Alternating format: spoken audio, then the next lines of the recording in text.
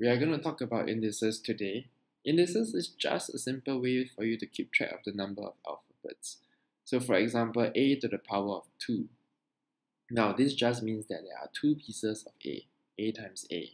If you have 3 pieces of a, you will write it as a times a times a. So what happens when you have something like a to the power of 2 multiplied by a to the power of 3? This means that you have 2 pieces of a multiplied by 3 pieces of a.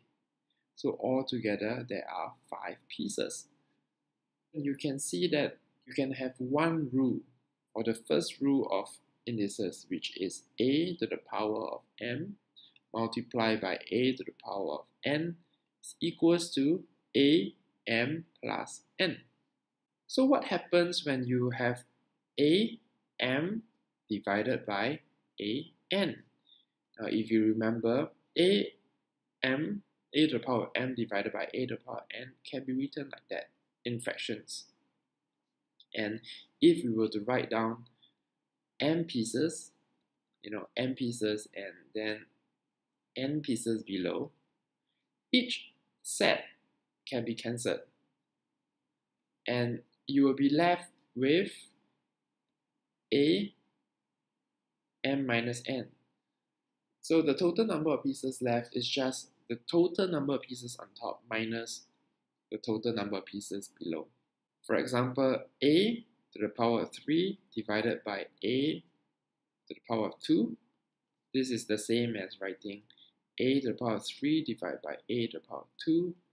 And there are 3 pieces of a on top.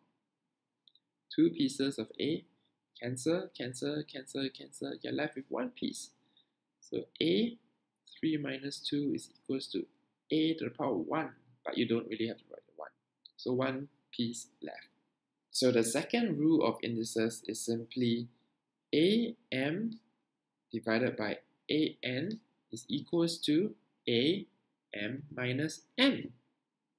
Now let's say you have a to the power of 2 to the power of 3. Now let's look at what does this mean. This means that you have 2 pieces of a inside these brackets. So, and you have altogether 3 sets of them. So this is the first set, second set, and the third set. So altogether there are 6 pieces. So you can really do this by inspection.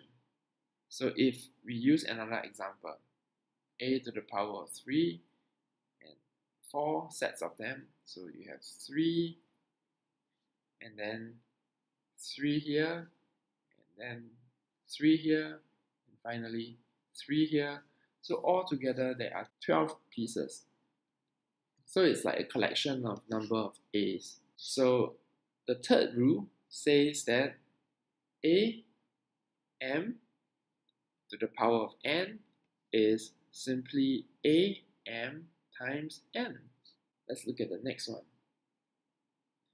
A b to the power of n. So this really means a times b n times,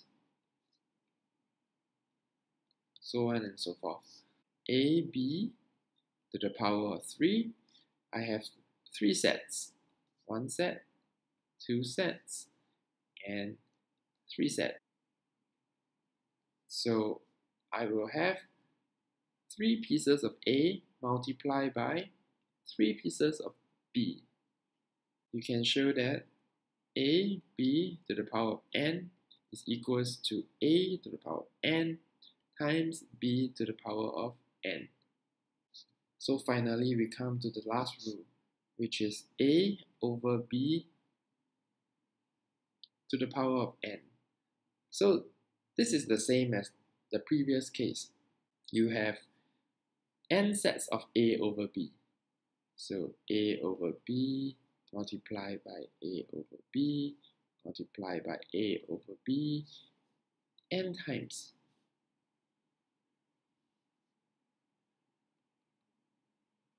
So if you were to put in some numbers, a over b to the power of 2, I will have 2 sets. And I will have a to the power of 2 over b to the power of 2, because this 2 fraction just means a times a, and the denominator multiplies with the denominator. So you can show by inspection that a over b n is simply a to the power n over b to the power n. Let us recap. The first one, law number 1, am times an is equals to am plus n. Case 2, am divided by an is equals to am minus n. So the third one, am and then to the power of n is equals to am times n. The fourth case, ab to the power of n is equals to an times bn.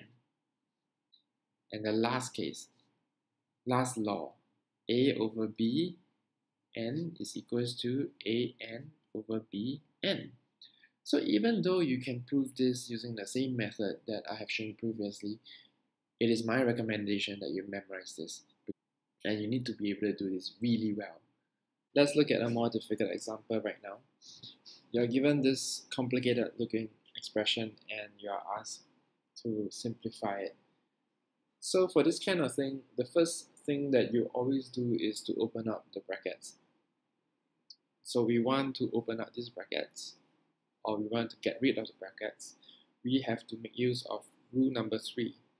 So if you remember, rule number 3 is a to the power m and the whole thing to the power n, and this is simply just am times n. So let's do this. So 2 to the power of 3 is 8. X squared to the power of 3 will be x to the power of 6 using this rule, and y to the power of 3. I thought it's implicit, but we are really using rule number 3 and rule number 4. So ab to the power of n is equals to an times bn. So we are using rule number 4 first, and then we are using rule number 3. So let's work on the denominator. So 10 squared, 100, x squared, y to the power of 6, times 5 to the power of 3 is 125, x to the power of 3, y to the power of 12, over 4xy. So the next step, let's immediately simplify the 100 and the 125. So 125 divided by 100 will give you 4, 5. Collect everything we have. So 8 times 5 is 40. How many pieces of x do you have? 6 here, 3 here. There are 9 altogether. And for y, 3 and 12 will give you 15. So you have 15 pieces of y. On the denominator, 4 times 4 is 16.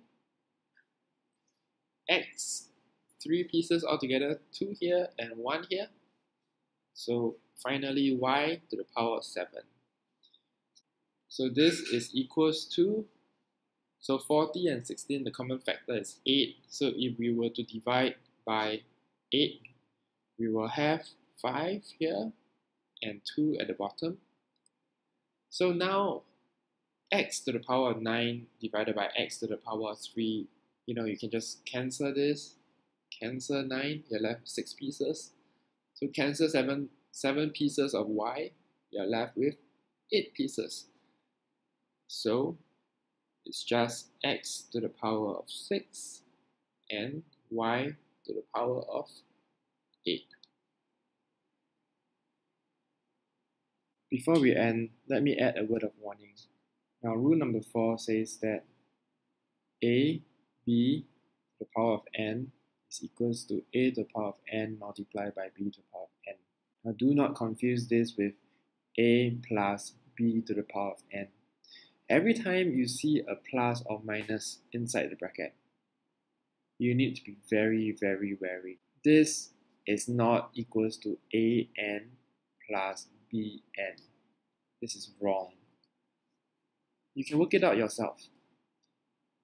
A plus bn is the same as a plus b times a plus b times a plus b n times. Let's try a plus b to the power of 2. So a plus b to the power of 2 is a squared plus 2ab plus b squared. There's this extra term here. So do not write a plus b squared to be equals to a squared plus b squared. You will be missing this term.